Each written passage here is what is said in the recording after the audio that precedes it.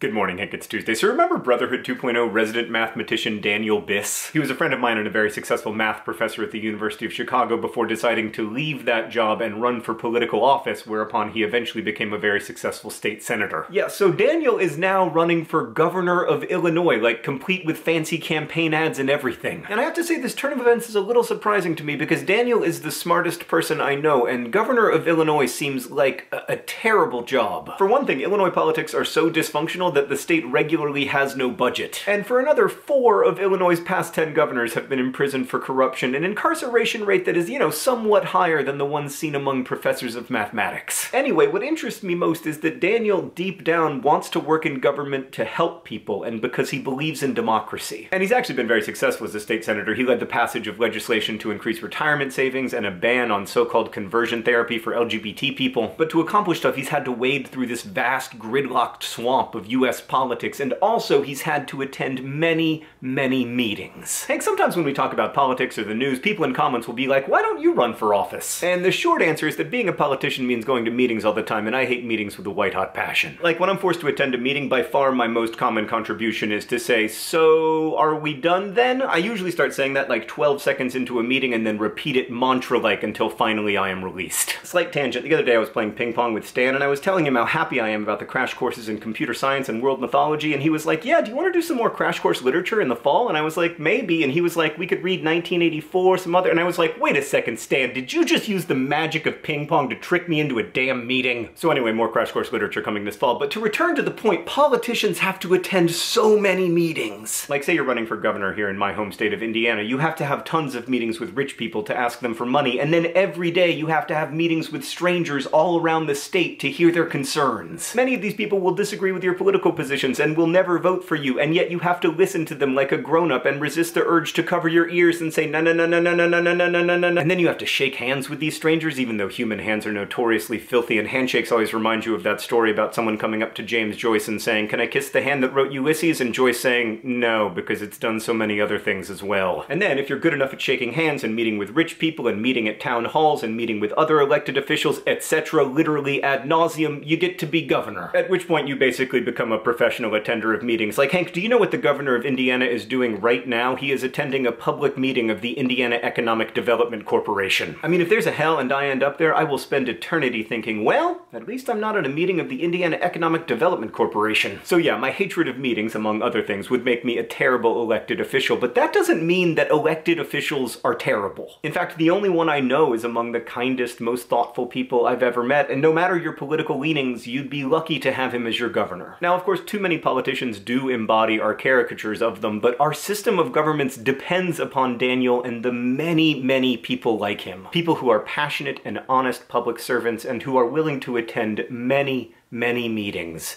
so that I don't have to. We desperately need those people in government, so Daniel, thank you, good luck. I know you're running against a few billionaires, but I believe in you. Hank, I'll see you on Friday.